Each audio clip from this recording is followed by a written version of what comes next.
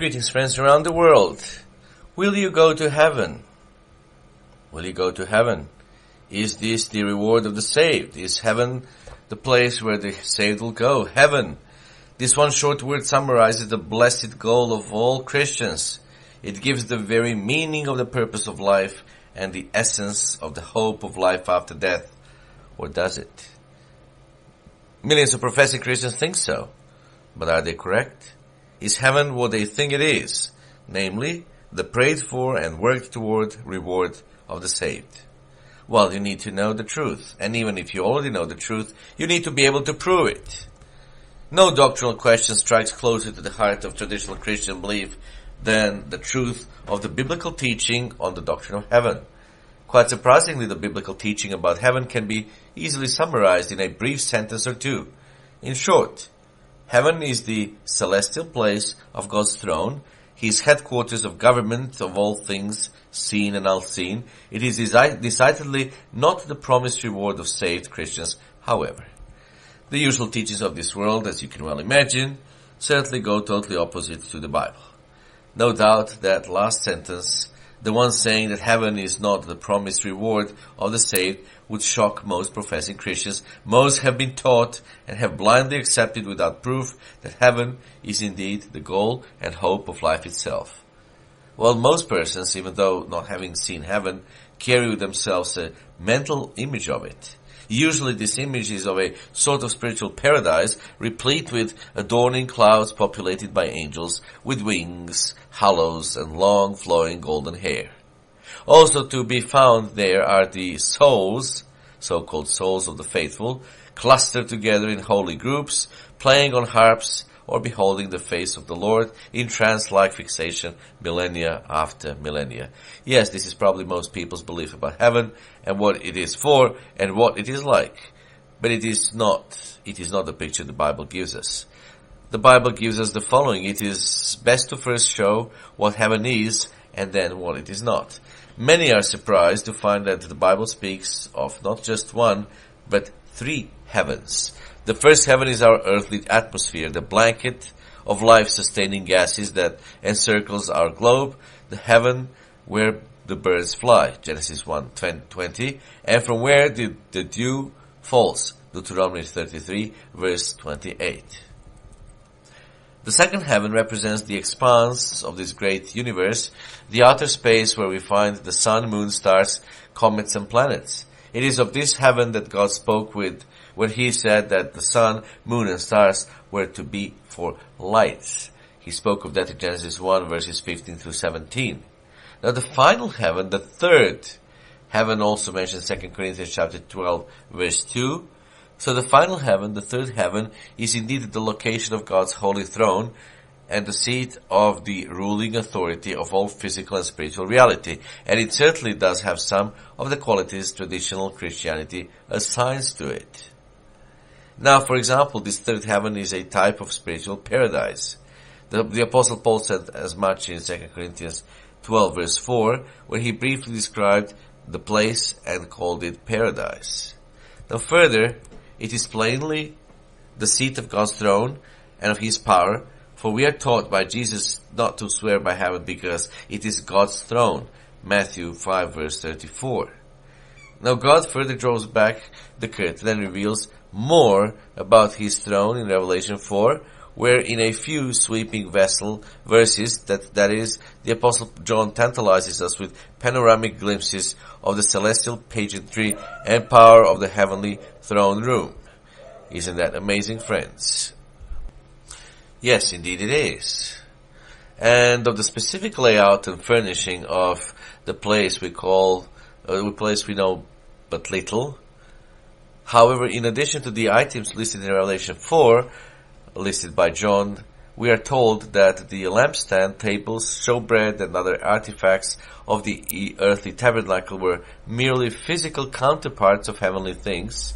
That's said in Hebrews 9, verse 1 through 5 and verse 23, although an exact explanation of what this means is not given. But we need not guess about whether heaven is the reward of the saved. We are directly told in no certain ambiguous terms, and the answer will shock many. Jesus plainly taught, "No one has ascended to heaven, but he who came down from heaven, that is the Son of Man, Jesus himself. That said in John 3 verse 13. Astoundingly, that scripture means just what it says.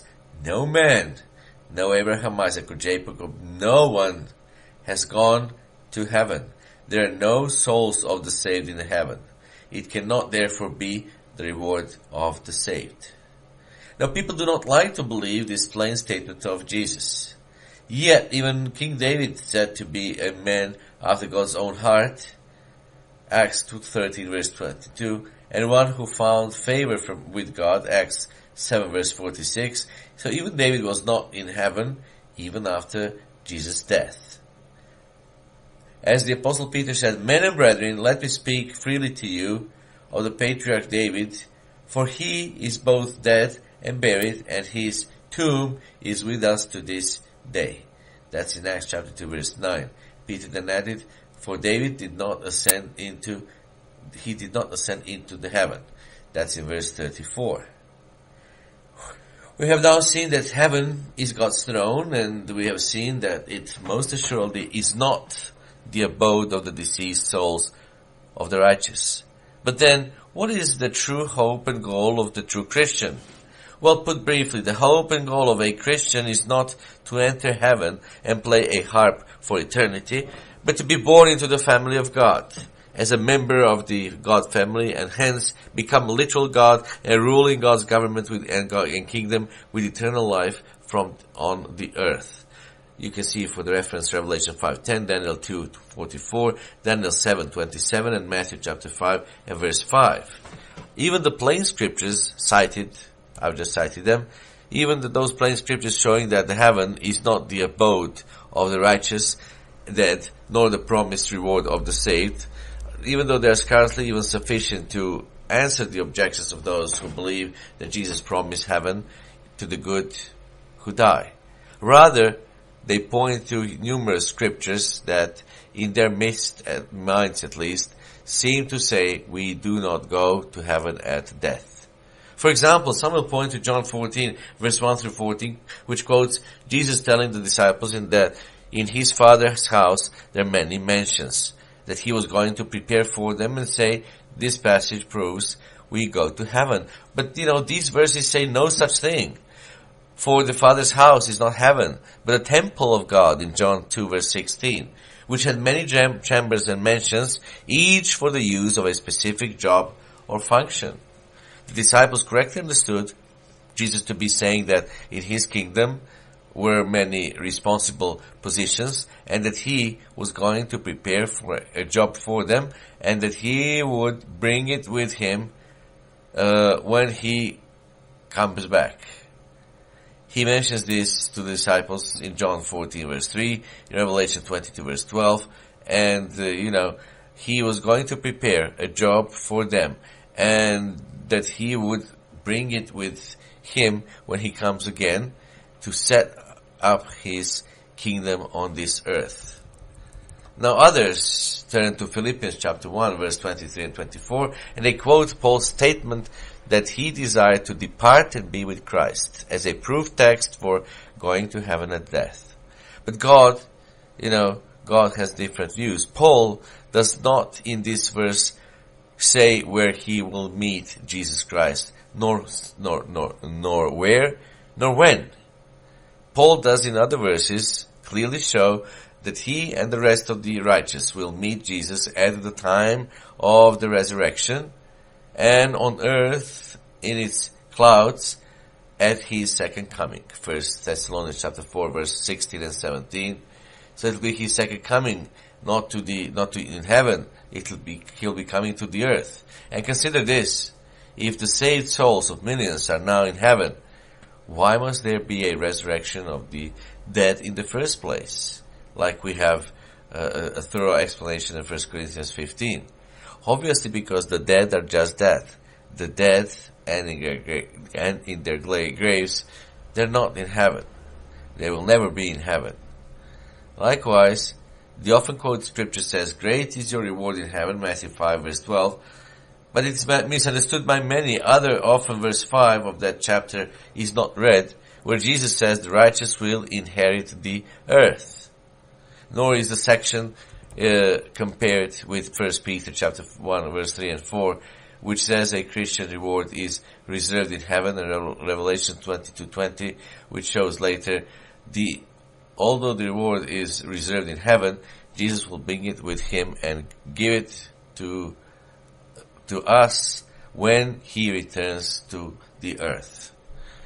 Now, we don't have enough time to explain in detail other misunderstood passages of Scripture, such as those concerning the true faith of Enoch and Elijah, whom many falsely suppose went to heaven based upon misunderstood verse, or the story of the thief on the cross.